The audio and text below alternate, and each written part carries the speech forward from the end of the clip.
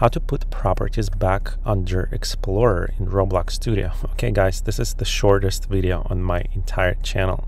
I'm going to show you how to move Explorer and properties around. Okay, so all you have to do is drag Explorer's tab like this.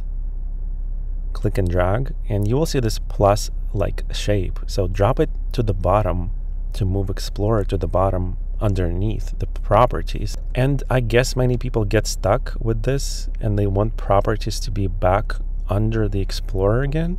Some people prefer it this way, but if you want to move Explorer back and make the properties underneath Explorer under Explorer, you can drag it back up here.